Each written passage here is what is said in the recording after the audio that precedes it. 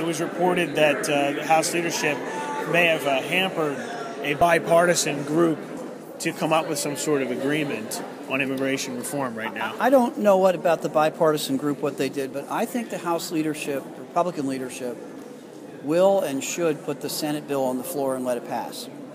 I think if the Senate bill came up this afternoon, it would get a clear majority of the House, about 245 votes.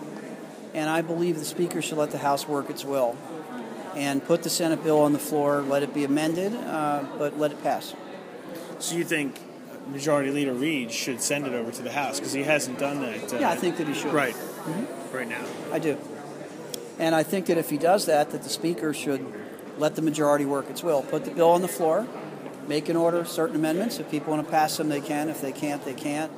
But I think a majority of the country and a majority of the Congress is clearly for this bill. It will do the country a lot of good. And I think the Speaker should let us vote on it.